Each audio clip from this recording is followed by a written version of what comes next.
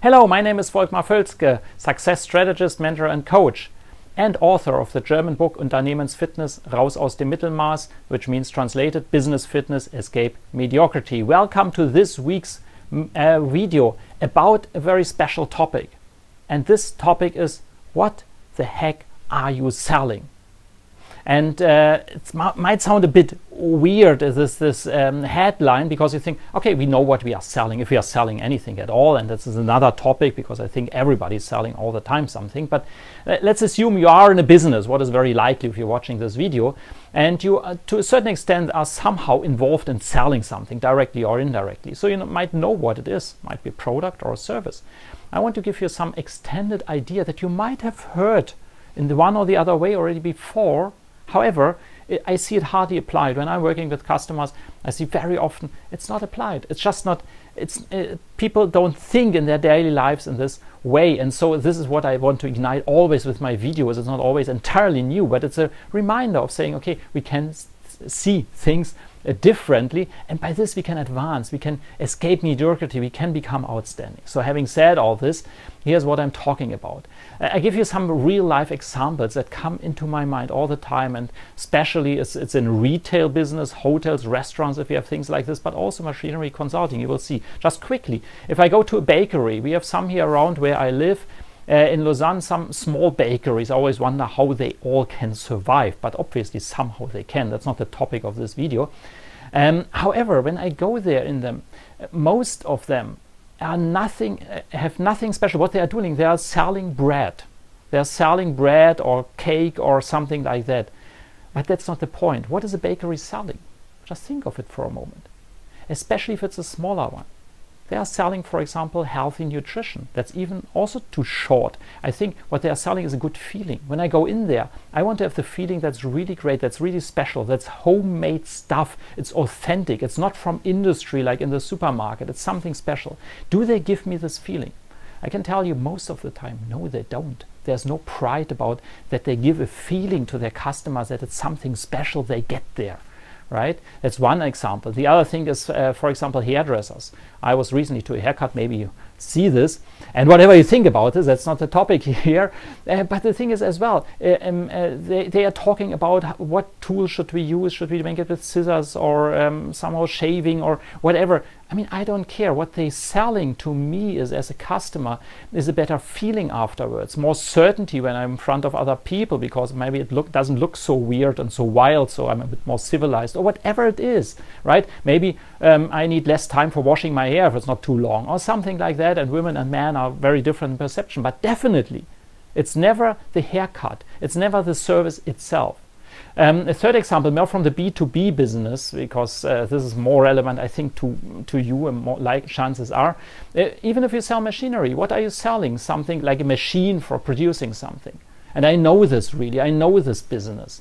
So the thing is, we're not selling a machine. You are selling the certainty, for example, and the good feeling of the one who purchases it. It might be the CEO, it might be the purchasing department, it might be whoever, the production head of production. They are purchasing this machine with a good feeling that this is for the future the right thing. So they say, it's really good. When we purchase this, now our worries are gone. It's really good. We can increase our numbers. We can work on that. Right? So that's one thing we sell. We don't sell the machine. Sounds so obvious. And last but not least, the example, because that's also business I am in, consulting and coaching. I am not selling consulting and coaching hours. Never. What I sell is transformation. And even more specifically, I sell inspiration. I sell new ideas, good thoughts, things that people don't think of without me, that they can go to a new level in their life and their business, that they open doors that were closed to them, to enlighten the blind spots that they have in their business and their lives. Sounds so dramatic. However, this is the thing I'm selling, to be honest. The people are buying this and paying this money because they get this transformation, or the chance for transformation, with me and with my colleagues from coaching and consulting. This is the thing. So just these few examples amplify already that selling is not the product or service. And maybe you've heard that. Maybe you think, yeah, we all know this. I want to give you very specific homework that maybe you have done, but chances are you haven't, because I never heard that somebody has done this. Just three simple steps that you can apply. just as an idea. Number one, if you look at your business and customer interaction, just find at least five occasions, cases where your customers were not entirely happy with what you sold. And preferably don't find things that are related to your product, that the quality was not good of the product or service itself. So more the things, the customers were not satisfied, they were not happy. So why is that? What cases were this? I'm sure you find 5 cases. I'm absolutely sure. I mean, if not, then congratulations and hurrah, you are really in a perfect business. But chances are you are not. There are cases that say, no, it didn't work out completely. And even if maybe they didn't even become customers, maybe there was in the process before something that didn't work out. So that's number one. Then on a scale 1 to 10, rate each of these cases, when 10 is the highest and 1 is the lowest, in each of 5 categories. Very simple, very quickly, 5 categories. Number 1, in how certain it made your customers feel. Certainty, increased certainty. How much did it increase or inspire them to see something else? So in other words, variety, enhance them, their life or their business with some variety, something new, innovation that they didn't have before and didn't see before. Can be very powerful, very, very powerful for purchasing, by the way, very often ignored too much. That's just another topic. Number 3, how much did it help your customer to belong to something that they feel good with? And even in B2B, this is a very powerful thing. This is why companies buy from the same suppliers over and over again. There's very often not a rational reason. It's very often this feeling we belong to them. There's some belonging. So how much do you amplify this and enhance this by your sales? And then the 4th criteria, how much did you make, and this is a biggie, that's a very big one, how much did you make your customer more important, feeling more important?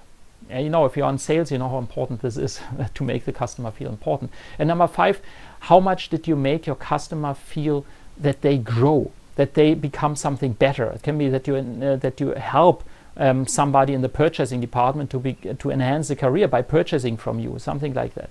So if you have these 5 criteria and rate 1 to 10 on each of these 5 criteria, your experiences where you disappointed the customer, look where you are and where you see then patterns. And then, of course, that's the second step, so you rate this. And then number 3, very simple. You can write down just 3 things to each of these cases where you can simply improve a little bit the customer experience. By what can you do this? It's not a big exercise. It sounds not so weird and so big, but it's not. It's just 5 cases. If you have only 3, it's also okay. Then in each of the 5 categories that I just told you, how much did you act to enhance the life of the customer or the business of the customer? And then number 3, just find 3 ways, maybe only 1, but better 3 ways to each of the cases, how you can improve these 5 categories. And again, it's very specific. So it's a bigger exercise, simple, but maybe not easy to make. So I wish you good luck with this exercise, and I hope that helps you just to see sales in a different light. And until next time, I wish you, whatever I do, drive your business with passion.